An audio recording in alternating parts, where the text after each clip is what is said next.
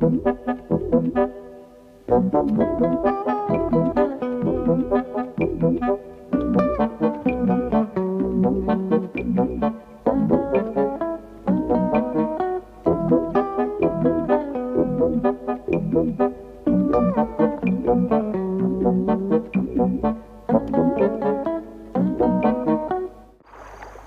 two, three, four.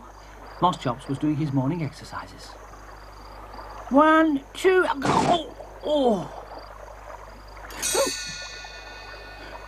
Moschops fell back.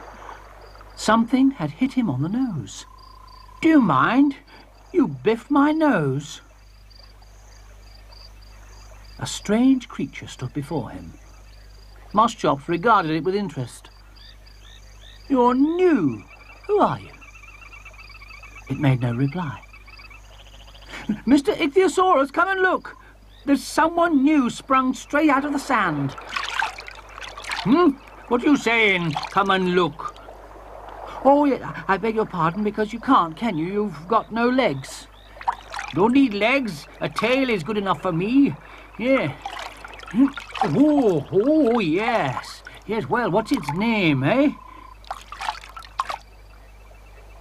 It won't say. It won't say? Well, go and ask it again. Moschops went over to the new creature. Who are you? He asked again. It's very rude, he said loudly to Mr Icthyosaurus. You're very rude not to answer, he told the creature. In fact, if you don't tell me who you are, I'm going to eat you. Oh dear.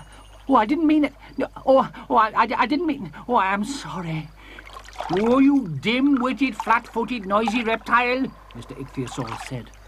You'd better, listen, you better... Yes, interrupted Moschops quickly. I think I'd better go and find Allosaurus. Yes, oh, dear. Oh, Allosaurus? Allie!